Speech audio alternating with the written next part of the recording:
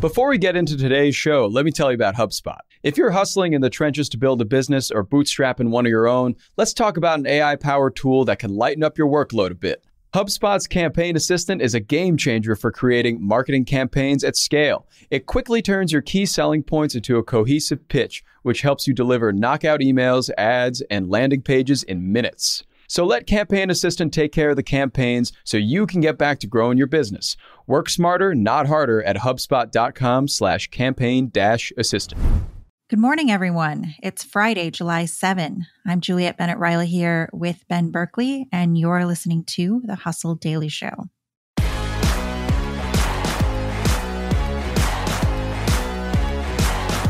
Today, we're going to talk about why bad beer names are sometimes the best beer names. But before any of that, let's talk about what else is happening in the world of business and tech. OpenAI's new super alignment team will try to control super intelligent AI systems and prevent them from, quote, going rogue. That is super relaxing for those of us who are worried about a Skynet future, but okay. Claire's has decided to forgo its IPO for now, citing current public equity market conditions. As you may recall from previous stories, the chain declared bankruptcy in 2018 and closed 189 stores, but has since rebounded due in part to a shift away from malls, partnerships with other retailers, and interest from younger shoppers. You may also remember that something like 14 years ago, video game developer Rovio came out with Angry Birds, which became a mobile gaming sensation. Now, Sega is acquiring the company for around $776 million. And for some reason, Rovio is opening an Angry Birds cafe in a mall in Queens. It's in a food court, and it'll have VR games and desserts. So that's cool. Meanwhile, JetBlue Airways has agreed to nix its partnership with American Airlines per a judge's order. The partnership lasted for 3 years and allowed the two airlines to pool revenue on coordinated flights. JetBlue really wants the U.S. Justice Department to stop blocking its $3.8 billion merger with Spirit Airlines, but we'll see how that goes. Volkswagen will test its self-driving EVs in Austin, Texas this month. Initially, the vans will have human drivers for safety and only operate in geo-fenced areas. Assuming that goes well, Volkswagen wants to expand testing to 4 or more U.S. cities over the next 3 years. And finally, in Indonesia, couples can score a wedding package from McDonald's that includes 100 chicken burgers and 400 nuggets. This will cost you about $233, that's in US dollars, for a discount of about $70. However, that does not include the cost of actually having your wedding at McDonald's. So if you were hoping that you could get married in a ball pit, maybe price that out first.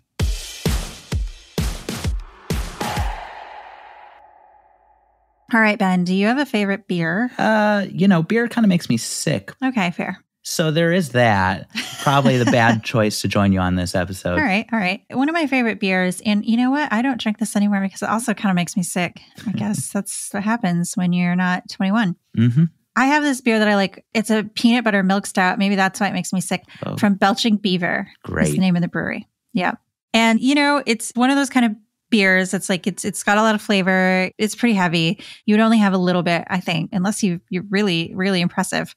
The name Belching Beaver, it's not super appealing. The idea of someone belching, a beaver doing it would probably be cuter than a person. And the thing is, you would assume, though, that customers would not want a belching beaver. They would gravitate toward products with aspirational names. But it turns out that Belching Beaver is actually a great name for a brewery because customers gravitate toward beer with negative names. Huh. I mean, this is definitely a thing. I feel like if you look across the average beer aisle, you're going to find a couple things. They don't necessarily make you feel good inside, but they sure grab your attention. And I'm really interested in what this study is that you found that gets into this. Yeah, so the study analyzed data from beer review site Beer Advocate between 1996 and 2012. That's kind of like craft beer's big taken off years, and found that when it comes to craft breweries, and those are defined as making 6 million barrels or less per year, beers with names that would typically elicit negative emotions have stronger consumer appeal.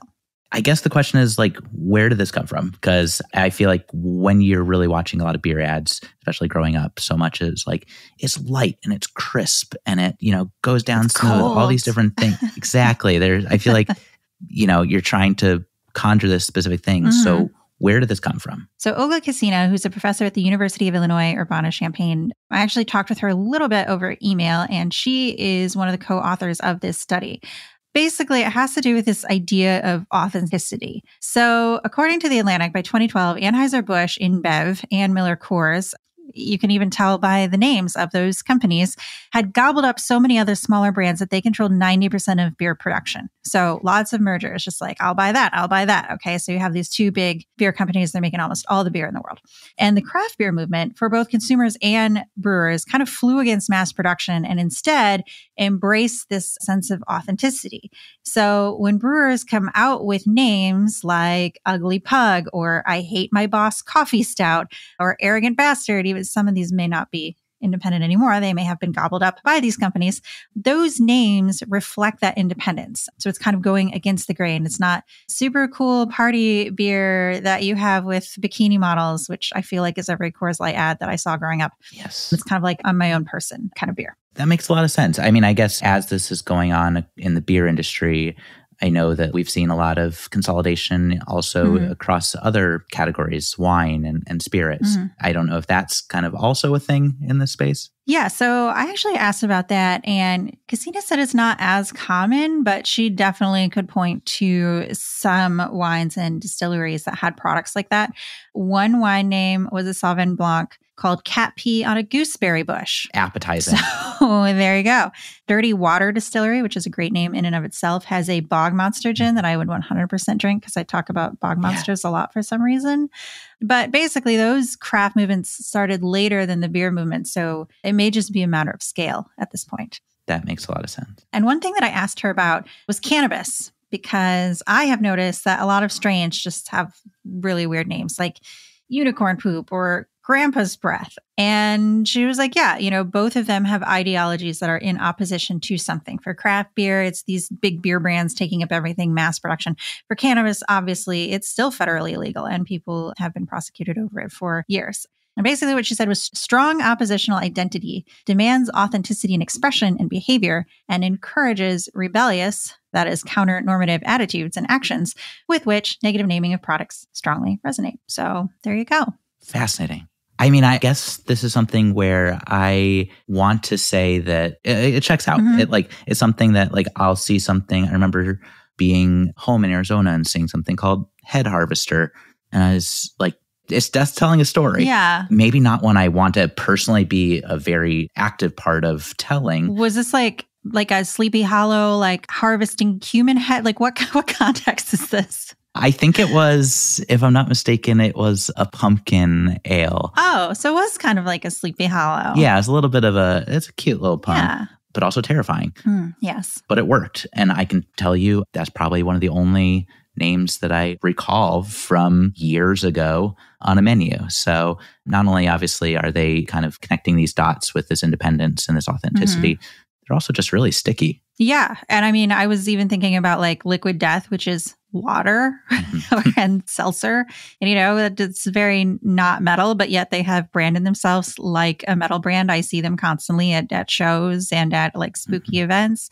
They just appeal to a certain crowd. And I know as somebody who is often a label shopper, if I'm going to a party and it's I got to bring a bottle of wine or a 6-pack, a lot of times I just go by the label, what looks cool. And yeah, I totally fall into this trap. If I saw a cat pee on a gooseberry bush, I am 100% bringing that to the barbecue. Absolutely. And then feeling really sick after the barbecue, I'm pretty sure. Yeah, probably because I probably had way too much mac and cheese and washed it down with way too much cat pee. Yeah, it's just a bad scene. Well, we'll do a future episode on lamenting that we're not in our 20s anymore. Yes. It was nice waking up not feeling terrible after even just one drink. Yeah, we'll have Jacob on and he can tell us what it's like to be in his 20s. Love that for him. We'll reminisce.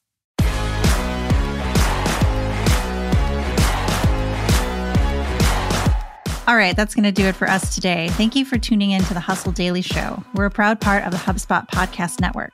Our editor today is Robert Hartwig, and our executive producer is Darren Clarke. We've got a lot more tech and business coverage in our newsletter. If you're not subscribed, go get yourself signed up at thehustle.co/email.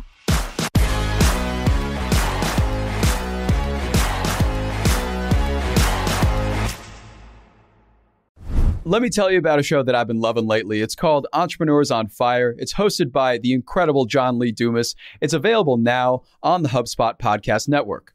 Entrepreneurs on Fire stokes inspiration and shares strategies to fire up your entrepreneurial journey and create the life that you've always dreamed of. I'm a big fan of this podcast. It has energy, it has value, and it's all about learning about entrepreneurship. I was just listening to an episode the other day. JLD interviewed Jay Rogers, who was such a wealth of information. He kind of went into how entrepreneurship chooses you. You don't necessarily choose it, and that failure only happens when you stop trying to win. A lot of gems in this one. So I highly recommend checking out that particular episode along with the rest.